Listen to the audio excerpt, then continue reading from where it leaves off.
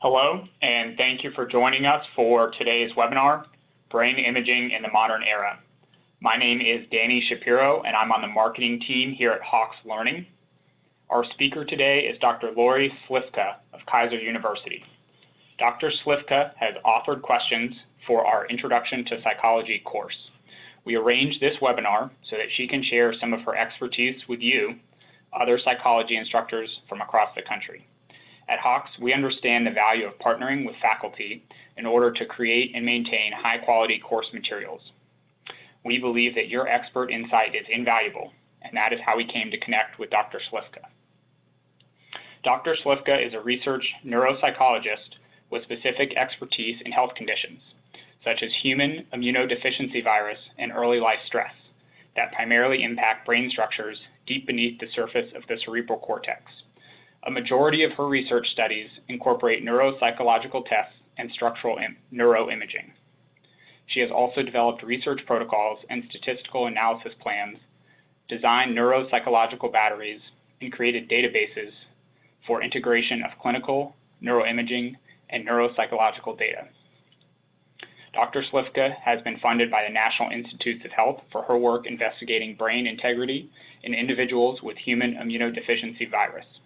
Additionally, Dr. Slifka has contributed to numerous peer-reviewed publications and presented work at international conferences.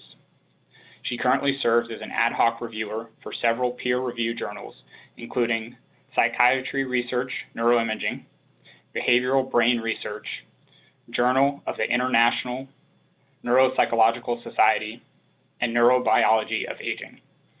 Dr. Slifka has a passion for teaching and utilizes her abundant training and research experiences to inform and greatly enrich her teaching and mentoring practices. If you have any questions throughout the webinar, please enter those into the Q&A box located on the panel, either at the top or bottom of your screen, and we will address them at the end of the talk. And on that note, I would like to hand it over to our presenter.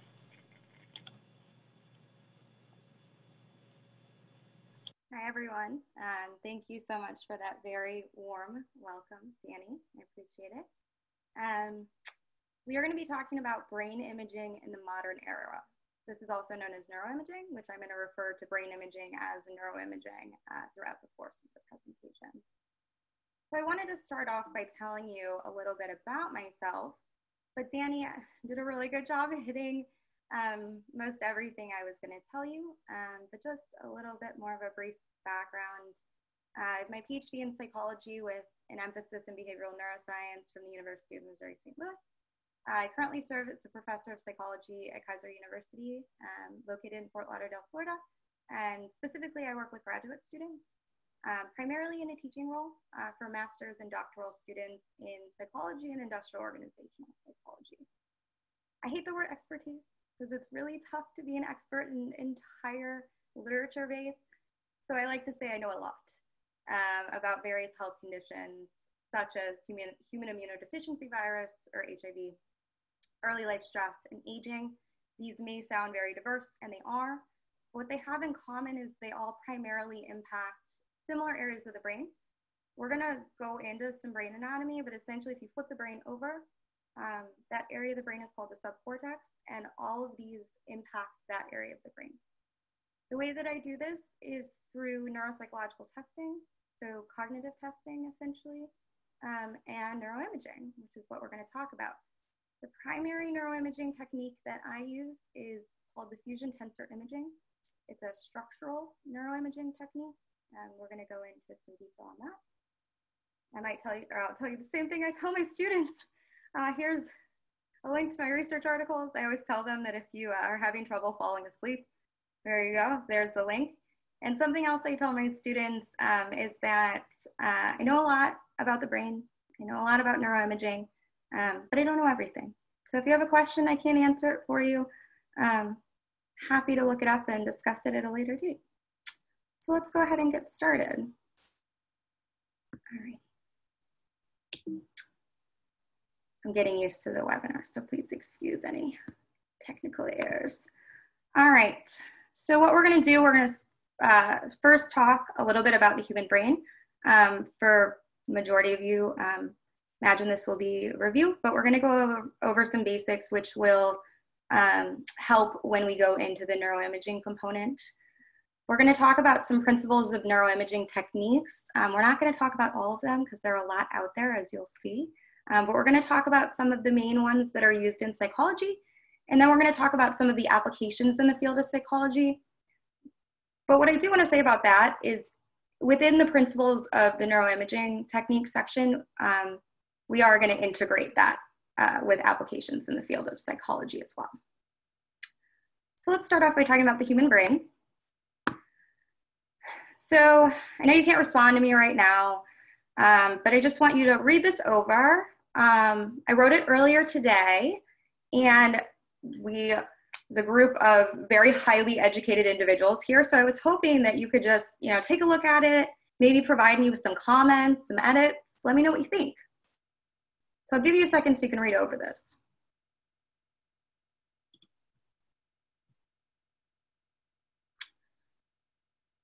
All right. Thoughts? Why did I show you this? You're like, oh no, this speaker doesn't know what she's doing. Well, I showed you this because although the words are it's not in the right order, you can still read it. So I bet you could read, according to research at Cambridge University, it doesn't matter in what order the letters in the word are. The only important thing is that the first and last letter, et cetera, et cetera. And that's pretty amazing, right? This provides an example of how fascinating the human brain is. Our brain was able to do that. And not only was our brain able to do that, but it's doing a lot of different things at the same time. You are listening to me, you're reading this, you're breathing. All of these things are happening simultaneously. So this is an image of what the human brain looks like. It weighs about 3 pounds. So if you picture a bag of rice at the store, the average size of a bag of rice would be about the size of a human brain. But the brain consistency is a little bit more like pudding. Like pudding, it's made of water, fats, proteins. But unlike pudding, it's very systematically structured and organized. This allows for the complexity, which we just demonstrated in the example. There's so many things happening simultaneously, all of the time. Your brain has the ability to complete a task like it just did, on top of monitoring basic life support systems, receiving and interpreting sensory information, storing information, problem solving, creating new ideas, all simultaneously. It's pretty crazy, right? So how does this small package provide such a powerful punch? Well, neurons, otherwise known as nerve cells. Neurons are essentially the building blocks of the brain. We have 2 types of cells in our brain. We have neurons and glial cells. We're going to focus on neurons for this talk, but they're the building blocks. The brain's estimated to contain about 100 billion neurons. It's definitely a rough estimate. And it creates this highly sophisticated organization and system of communication. And each neuron has a lot of connections. Each neuron is estimated to have about 7,000 synaptic connections, giving us like 700 trillion connections. And there are 3 main parts of the neuron, okay? And this is how I typically explain it to my intro behavioral neuroscience students and intro psych, which I haven't taught in a long time. But if you take your hand and you stretch it out, I'm not sure how much of me is in the shot right now, but essentially if you put your hand out, we can use this to model a neuron. Your palm, like here, would represent the cell body. This provides energy to the cell. So if you want to compare this to your cell phone, it would be like the battery of your cell phone. Your fingers are what would be the dendrites. Dendrites bring information into a neuron. I like to think of it as the listening end, so they're listening to other neurons. And if you think of your cell phone again, 20 years ago, it's like the antenna of a cell phone. Your arm represents the axon. Every cell has an axon, and the purpose is to send messages out of the cell. So if you think of your cell phone, your axon would be the transmitter. Axons are often wrapped in a fatty protective coating called myelin.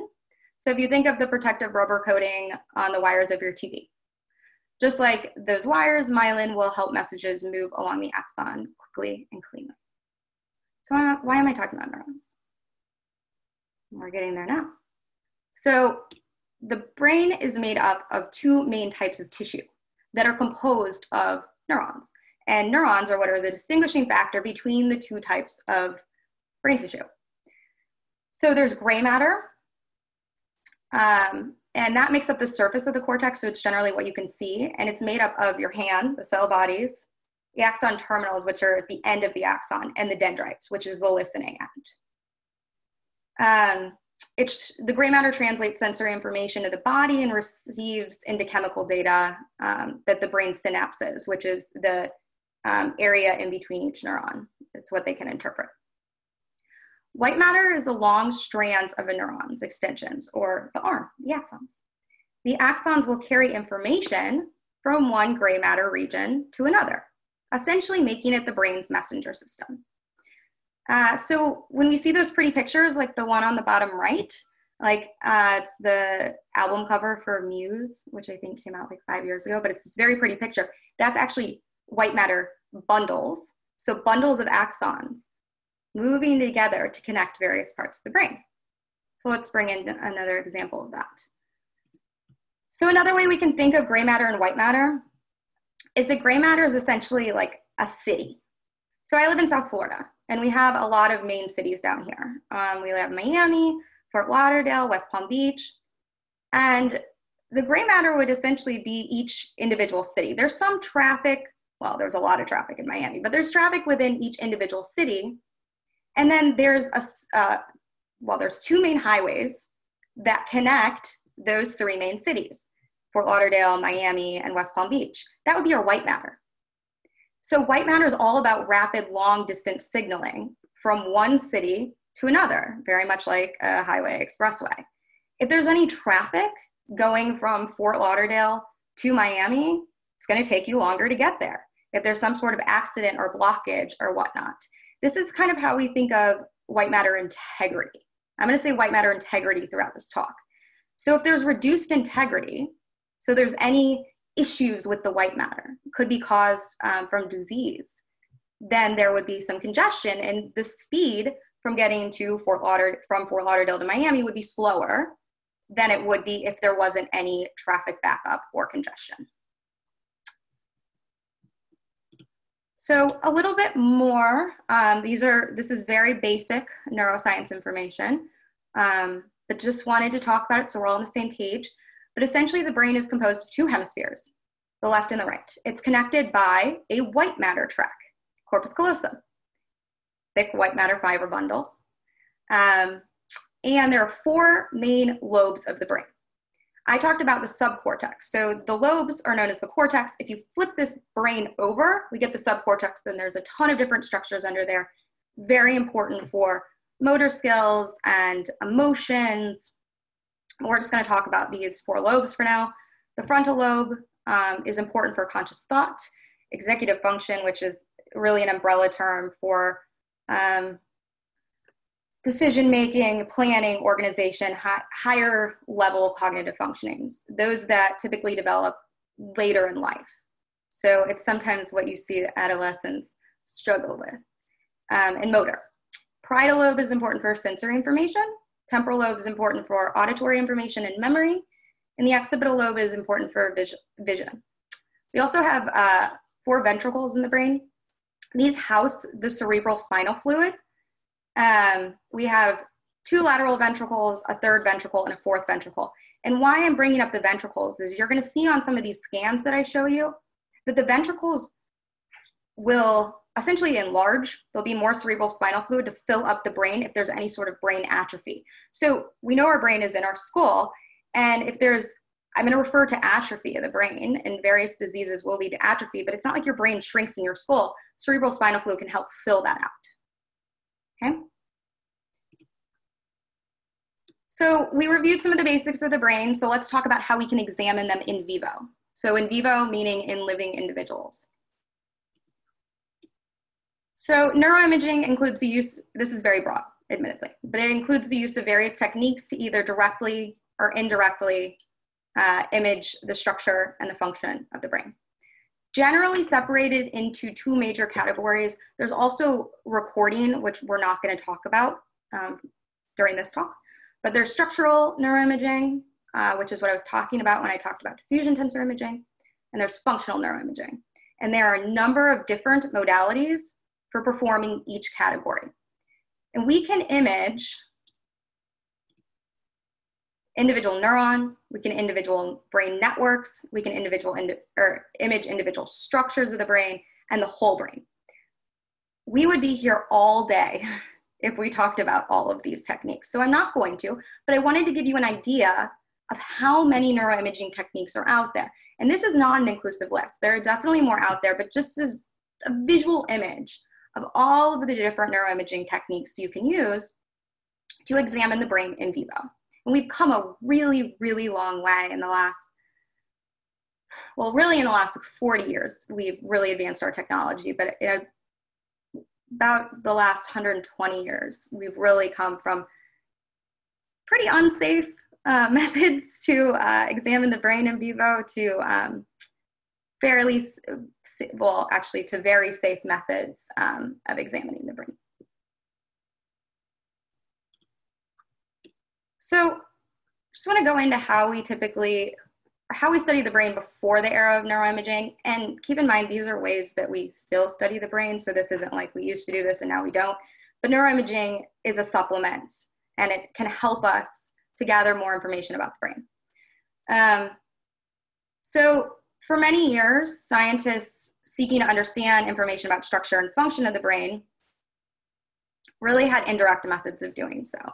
So for example, you can see here there's brain cutting. So you can perform post-mortem dissections of the brain in healthy individuals and individuals who had displayed specific functional deficits. So maybe problems with memory.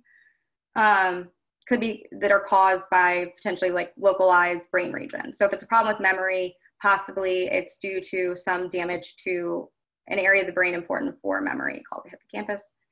And from examining the brain post-mortem, scientists are able to make inferences about particular roles. Animal studies as well is another investigative method. So if you selectively destroy certain parts of the brain in animal subjects, you can kind of confirm the role of certain brain structures, and then you can apply that to a human model. Again, we still do this. And then neuropsychological testing, which now is often used in conjunction with neuroimaging, but you can give an individual, could be a patient or a participant, if it's a research study, different cognitive tests that are used to essentially infer about function of different areas of the brain. So I'm going to go over a little bit of history of the neuroimaging era. This does not include everything. It's just a brief overview.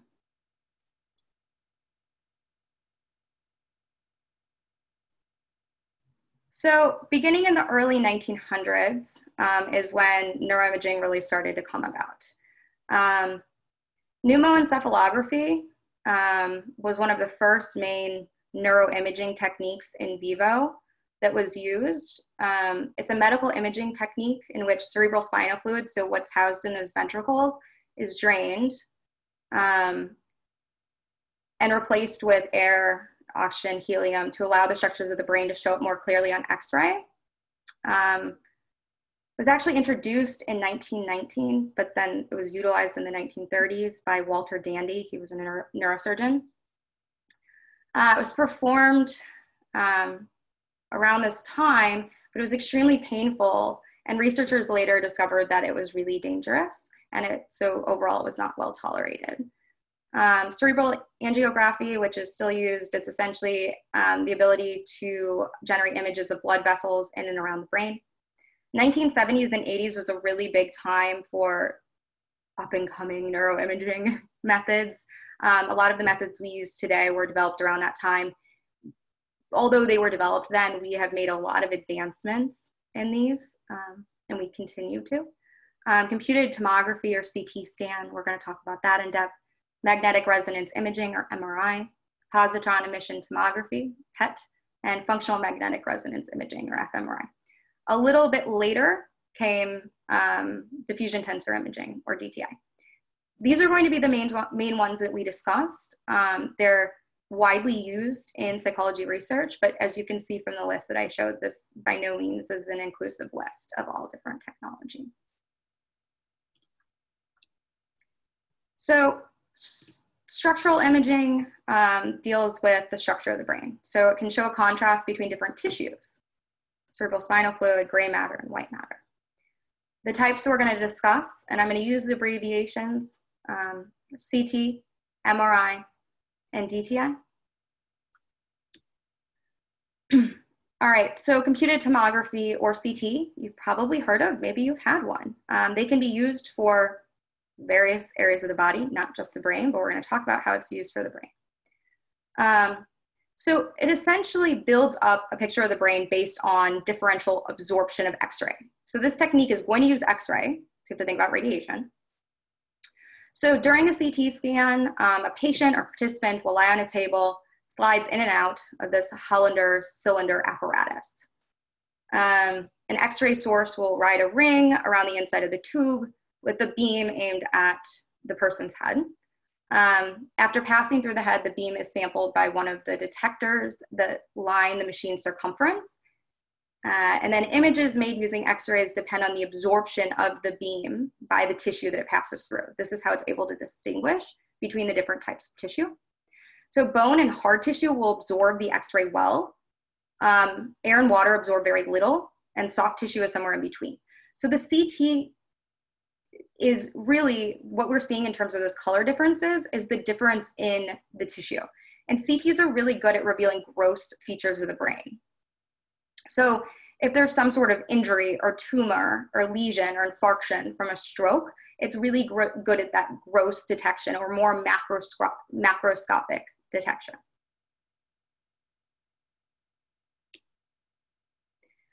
The MRI is a very, very widely used technique to image the brain. It houses a very powerful magnet.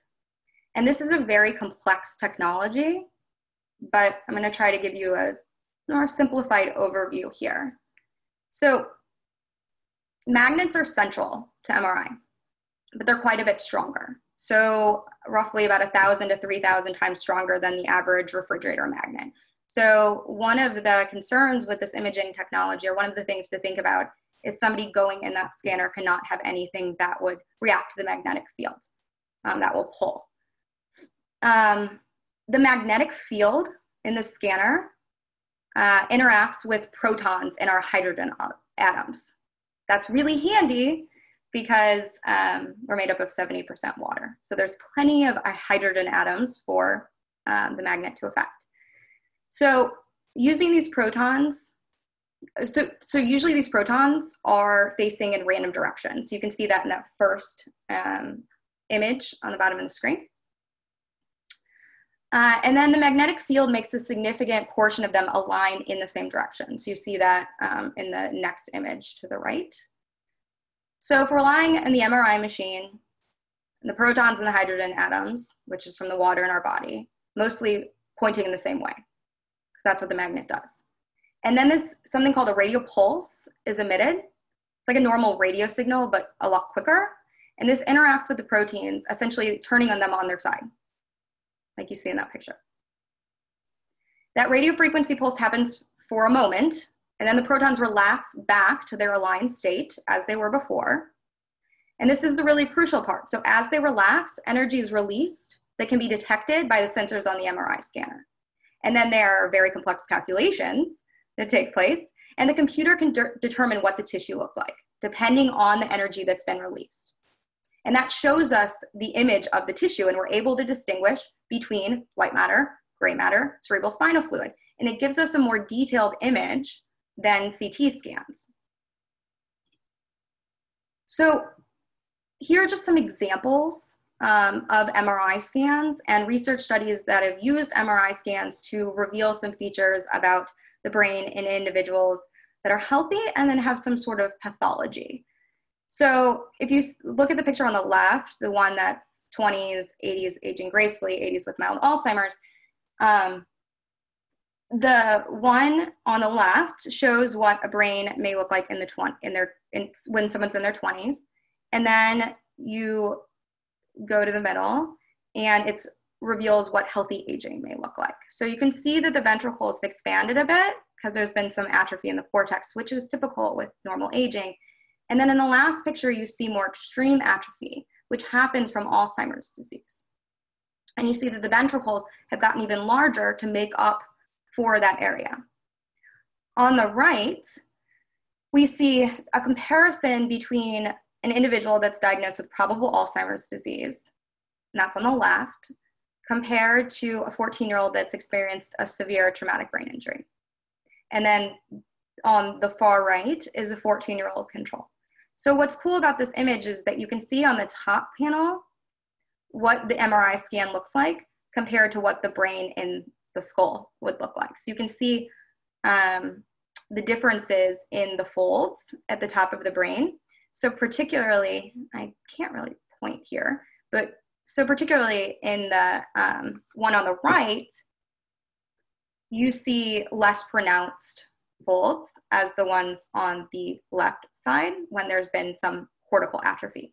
So this MRI technology can tell us about the whole brain, and we can also use mathematical calculations to examine individual structures. And often in neuroimaging studies, you can take a group of individuals, say we're looking at Alzheimer's versus people that don't have Alzheimer's, and you can actually measure the size of the individual structures. So say you're looking at the size of the hippocampus, and then you can look to determine if there's a significant difference between the size of the different structures in individuals with Alzheimer's disease and without.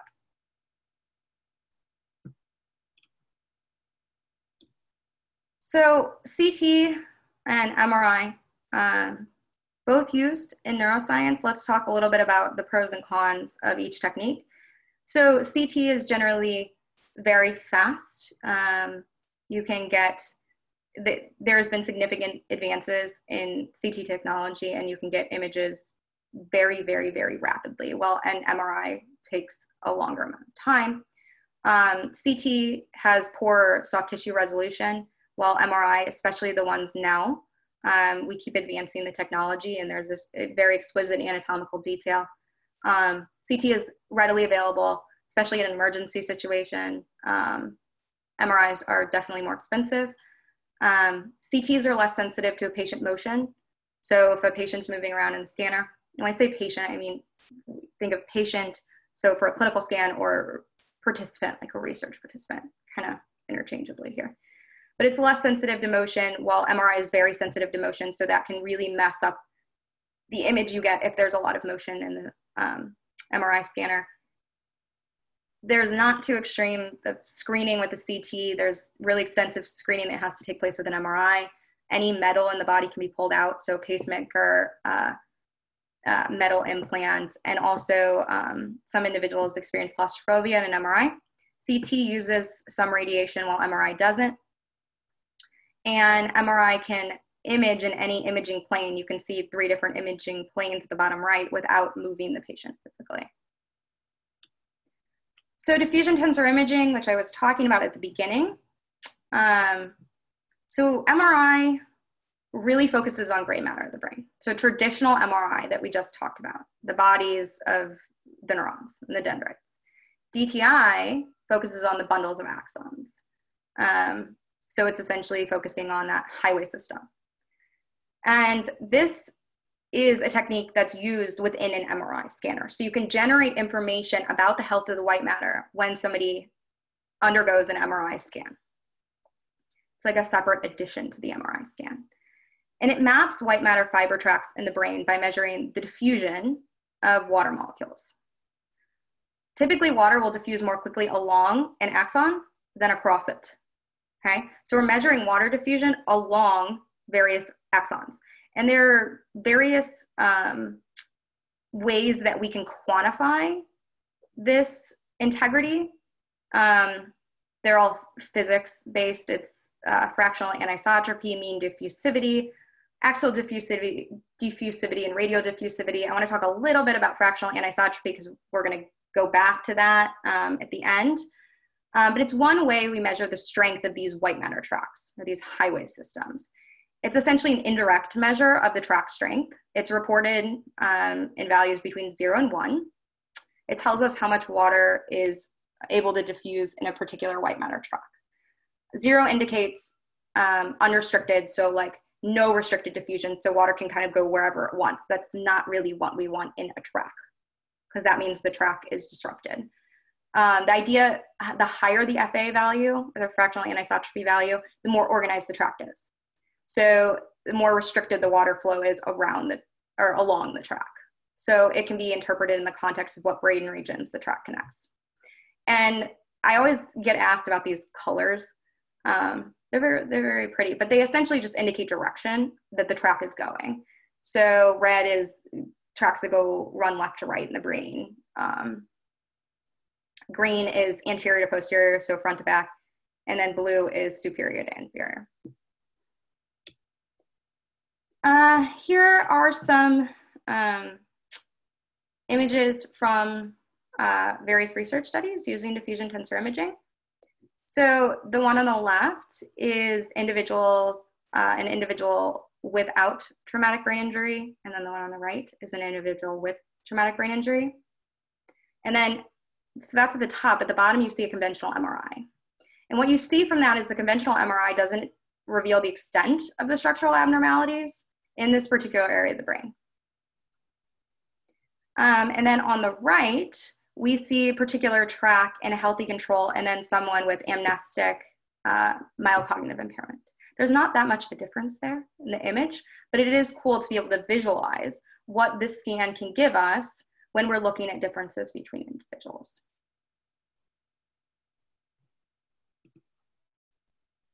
Okay, so let's get into functional neuroimaging. It's used to indirectly measure brain functions. So essentially make inferences about neural activity in the brain.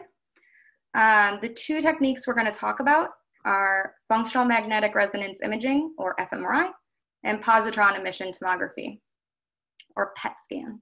You see on the top would be an example of fMRI, and the bottom would be an example of PET scan. So functional MRI really depends on functional localization. So you may ask why I have an image of phrenology. They're like, oh, we don't really talk about phrenology anymore. And yes, that's true. But if you go back to the history of neuroscience, it's actually very interesting because we went from a place that we believed that cognitive functions and thoughts were in the heart. And now we're advanced to understanding the brain works in terms of network. But somewhere along the way, there was a development, it was in the 19th century, but there was a development of phrenology. And this essentially led us to localization of brain function, that specific areas of the brain were important for specific functions. And so we don't rely on phrenology now, but it really did set the course for this. And it's kind of like the foundation, if you think about it, of fMRI, determining the functions of various parts of the brain using this technology. So fMRI works on the magnetic properties of neurons. So as with all other cells, neurons require energy to function. In neurons, glucose and oxygen provide energy, which is delivered by the bloodstream. Molecules in the blood that carry oxygen differ in their magnetic properties, depending on their amount of oxygenation. So differing levels of oxygenation and deoxygenization results in magnetic signals that the fMRI measures. So this process is referred to blood oxygenization level dependent, or BOLD. So if you've heard of a BOLD scan. So what this does is it gives us an indirect measure of neuronal activity. So essentially what we can infer, and there's some controversy in the field about fMRI, but from looking at like a scan that's at the bottom, you can infer the neural activity that's taking place at rest or when somebody is completing a particular task. And we're able to construct maps of neural networks from this technology. It's important to note this measures secondary physiological correlates of neuroactivity. It's not a direct measure. So it means it's not a truly quantitative measure of mental activity. So when we compare fMRI response between individuals, it's impossible to say whether the differences are neural or physiological driven. So here are just some visual images from the literature using fMRI. So on the left, you see activity differences in the brain between individuals that are classified as not stressed compared to stressed. So you see differential organization between these two groups. And then this would be during a task-based MRI. And then on the right, what we see is what our brain looks like at rest. It's called the default mode network. So we're looking at the default mode network connectivity in mild cognitive impairment and Alzheimer's disease. So this is showing differences between healthy individuals, those with mild cognitive impairment and Alzheimer's disease, and difference in function at rest. So here's an example of what a task-based MRI may look like. This image does, I admit, look a little bit outdated, but nonetheless fun. So it's a basic experimental paradigm used to study retrieval success. So subjects are asked to recognize previously studied old and new words. So they study different words like pre-scanner, like they study the word ketchup. Ketchup is one of the words that they've seen before. And then in the scanner, they're asked to recognize old words, so words that they've already seen, and distinguish that between new words. So the items that are correctly remembered as old are directly compared with the rejected new items, and that determines a correlate, essentially, of retrieval success.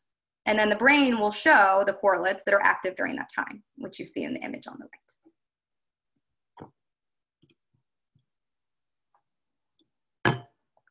Another type of functional neuroimaging that also produces very pretty pictures is PET, or positron emission tomography. It's a nuclear imaging technique. It also is used to measure and map the brain activities.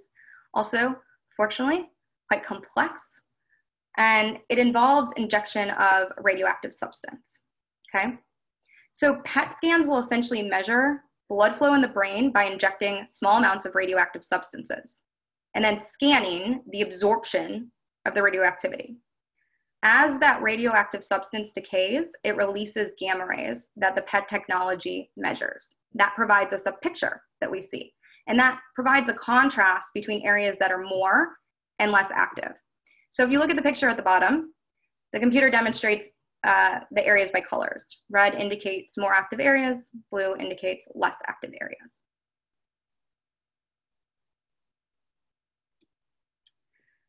So a bit of a comparison between the two main functional neuroimaging techniques. fMRI, similar to traditional fMRI, is sensitive to movement. PET is less sensitive. You're also going to get that really exquisite anatomical detail in the fMRI, and you're not going to get that in the PET scan. I say less expensive. It's still expensive, but less expensive than PET, fMRI is. PET is expensive. It requires a special machine, radioactive isotopes, and multiple trials to get the scan. fMRI has no radiation. PET does. That's how it works, radioactive isotopes. Screening is required for fMRI because you are using that magnet technology. And then in terms of PET scan, PET is good at locating a more generalized area of activity, but not as specific as fMRI.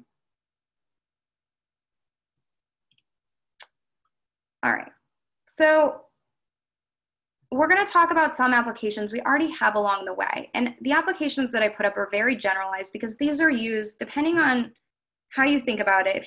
And I know we have a very diverse audience. If you think about it, how they're used clinically versus how they're used for research, there's some discrepancies, there's some similarities. And I put up some of the ways that they can be used, but this is not all of them by any means. So I want to go over that briefly, and then I want to do a case study, and that'll wrap us up. But just briefly, so CTs are used, they can help with diagnosis of conditions and study like gross details. So if somebody comes in with a suspected stroke or tumor, that can be very helpful in that case. They are cheaper than MRI, so they are readily used in emergency situations. Not as widely used in research now because we do have MRI technology. MRI is involved in research in a variety of different conditions. I put up some, but think of all of the different types of conditions that we study. It helps us to understand the structure of the brain, also aid in diagnosis of various conditions. Diffusion tensor imaging, also research on a lot of different conditions, particularly those that can impact white matter. Multiple sclerosis, traumatic brain injury can impact the white matter integrity. Aid in diagnosis, and then those colorful white matter maps can be used for surgical planning, can be really helpful for the surgeon so they know where to cut. Also helps us understand disease based on networks throughout the brain. We're really in this network-based model when we think of neuroscience now. We're thinking of how the brain works together, aside from just looking at individual function of different structures. fMRI, same. Research on a variety of different conditions can help us understand areas of the brain that are associated with cognition and also understanding disease based on networks. PET scan has been used recently to aid in the diagnosis of Alzheimer's disease. Also evaluate and understand other brain disorders such as tumors, Alzheimer's disease, and seizures. So I want to end by doing a case study. This may be familiar to some of you, may not be familiar to others. I'm going to walk you through it. There is an end goal here. So when you see the beginning, you may think, what the heck are we doing? But I promise there is an end goal, and it's a little, I think it's fun. So I'm a research neuropsychologist, not a clinical neuropsychologist. I don't have a clinical degree. So I don't actually work to diagnose patients. I study brain and behavior in various conditions. But just for the purpose of this, we are going to assume the role of clinical neuropsychologists. We're going to assume the role, and not literally, but that a patient comes in and we are going to work together to diagnose or help with diagnosis of this particular patient. Okay. So we have a patient. The patient's name is KB. He is a 59-year-old male. He's a lawyer. He's married. And he came in because his family had some complaints. And his family talked to, specifically his wife, talked to us about this. They said he has some, or she said that he had some changes in his behavior, including embezzling money at work, making inappropriate comments to female employees. There's been a deterioration in his work quality, gained 15 pounds very rapidly. And when he eats, he insists on eating food from his plate in a particular order, often with his hands. Okay. So we asked about what he was like prior to these changes. And he said that he was an extrovert, pleasant, hardworking, and very social. In terms of medical history, family history, he had no history of any sort of head trauma, alcohol, or other substance use disorders, exposure to toxins, or any psychiatric or medical disease. So very clean bill of health with him. However, it was indicated that a similar clinical condition was described in two of his uncles with the onset in the 6th decade, and both of them had died. So he's 59, so that's really close. So when he came in for assessment, he was alert, fully oriented, cooperated. His speech pace was a little bit slow, probably unlike mine. His spontaneous attention seemed impaired. He had a blunt affect, and didn't seem to really have insight into his condition. He was given the mini mental state exam, which is a screening measure. It includes a variety of different cognitive domains, but just it's like a brief screen of each cognitive domain. It can give a clinician indication that there may be something going on. So healthy brain should be scoring 27 or above, essentially, on this test. If there's a lower, and it varies a little bit, but if you see something lower, it could be suspected that something's going on. So in addition to this initial screening, he was given a wide array of cognitive testing. He did better on some tests than others. So he scored below average, and this is compared to matched age, education, sex, race. below average on executive function, so that frontal lobe functioning, verbal fluency, which is also more of a frontally mediated task, and speed of processing. He was scored average on both immediate, which is more of a frontally mediated task. So if I give you a list of words and then ask you to immediately recall them, that would be immediate memory. And then also average on delayed. Delayed would be if I give you that list of words and then I ask you in about 25 minutes to recall as many words as you can. That would be more hippocampal or temporal lobe functioning. He had above average IQ and visuospatial skills, which are more parietal occipital functioning. So now we get to the fun part. So we had neuroimaging scans done. And there was some atrophy, primarily in the orbital frontal cortex, which that arrow is pointing to, it's in the frontal lobe, and some evidence of temporal atrophy too. So we went back, we talked about lobes. So some evidence of that in the temporal lobe. And then here's our term, fractional anisotropy. So this is measuring the integrity of white matter. So with 0 being the lowest, so water able to diffuse anywhere it wants to go, and 1 being higher, better, so diffusion along the track. So he had slightly lower than expected fractional anisotropy in several white matter tracks that transverse the frontal lobe. And specifically, ones that went from frontal to occipital and frontal to temporal. So here's all of our evidence. This is what we have to work with for diagnosing this patient. I think you guys can type in the chat. So before I put up what the diagnosis is or what he was diagnosed with, I will give you a chance. I can't see the chat now, but in case you want to try, I'll give you a second to type in the chat and then we'll go over it. Oh, I can see the chat. I have some blinking. I'll give you a couple more seconds.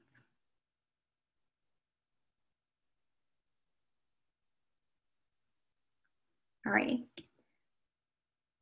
So the diagnosis, oh, they came in. They all came in. Okay, hopefully I didn't reveal it too fast. The diagnosis is frontal temporal dementia, probable diagnosis, or FTD. So the evidence that we got from the neuropsychological test, the family history, the medical history, behavioral changes have led us here.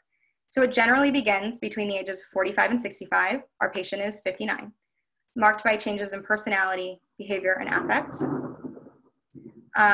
Loss of insight, perseverative, stereotypical behaviors, changes in eating habits, disrupted speech, fluency, and executive function. Those are what we saw in the neuropsychological test. So before we got to neuroimaging, we had some indications that it was frontal temporal dementia by the personality changes, by the age that it was happening, by the scores on the neuropsychological test. But the neuropsychological tests were a little bit mixed. So in terms of temporal lobe functioning, we saw that he was scoring about average in memory, in both frontally mediated memory and temporally mediated memory. He was scoring lower on some aspects of frontal tasks, but we didn't really have that clear of an answer. Maybe we did. But the point is the neuroimaging really helped us here. So we had some evidence to bring us to what this possibly is, but then the neuroimaging really revealed these abnormalities in frontal and temporal lobes, which kind of sealed the deal on the diagnosis. So that helped supplement the other tests that were being used. So that is all I have. If you have any questions, I'm happy to stay. I also provided you with my Gmail, just to keep work separate. But please feel free to get in touch with me if you want to chat, have any questions. I see that the chat is going off. Let me take a look.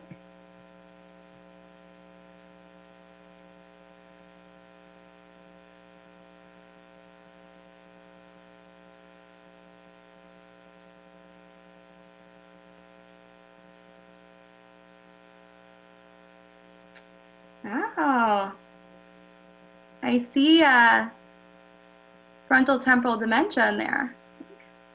Do I? I thought I did. Lewy body, Alzheimer's, frontal temporal. There you go, Grace. These are great guesses.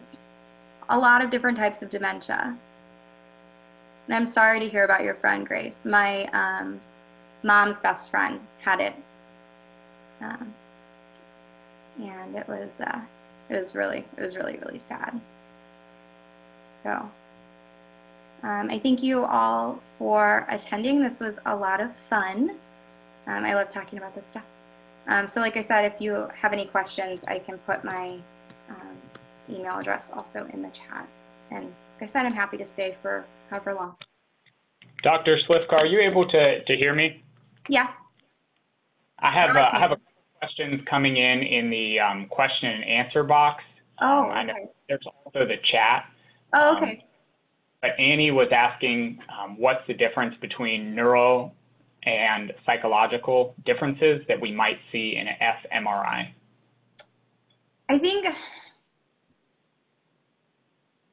I think I might need a little bit more clarification there. I think that's a really hard question in general too, because I have trouble distinguishing between psychological and neuro because of the control from the brain of our behavior. So you said the question was the difference between neural and physiological differences that you might see in an fMRI.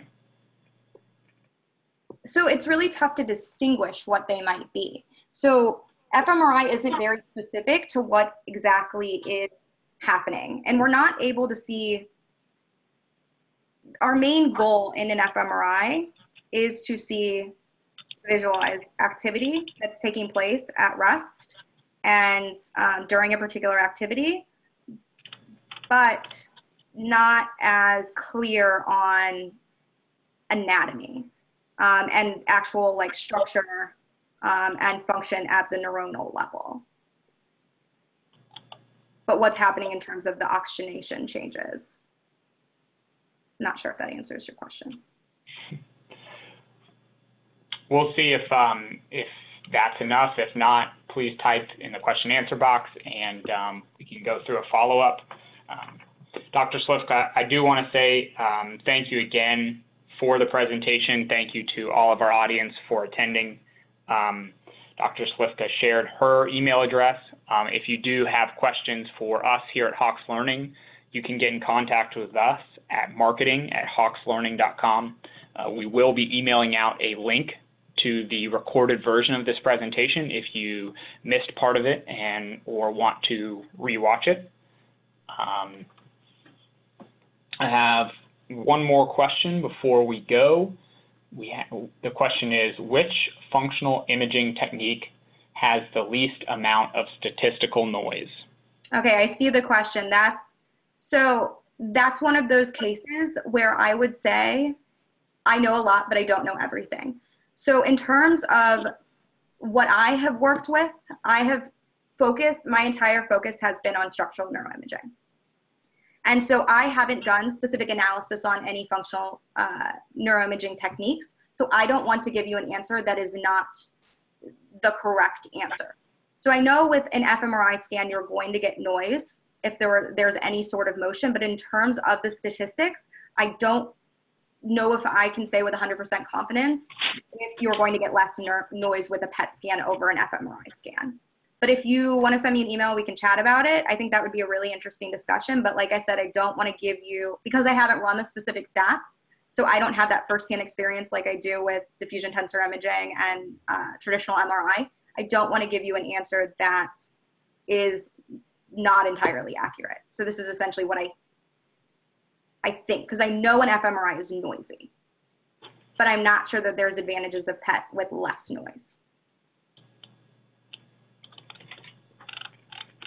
And that seemed to answer their question. And we had one more from Jason that if you look in the chat box, you can see it's a little bit longer. So it may be easier if you're able to read it.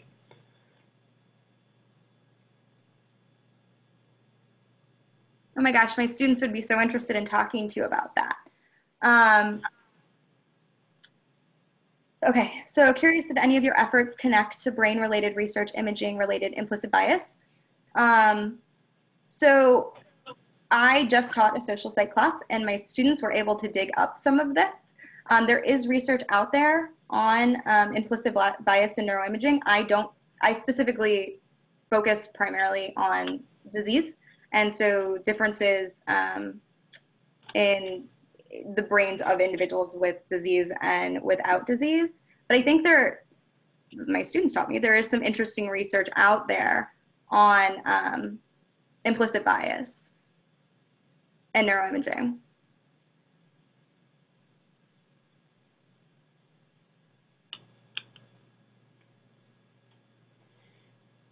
Okay, well, I know we're getting to the end of the webinar. Again, I would encourage everybody to email Dr. Slifka if they'd like to continue to follow up. Thanks again for presenting today, and I hope everyone has a great rest of their day. Thank you so much. Thanks, guys.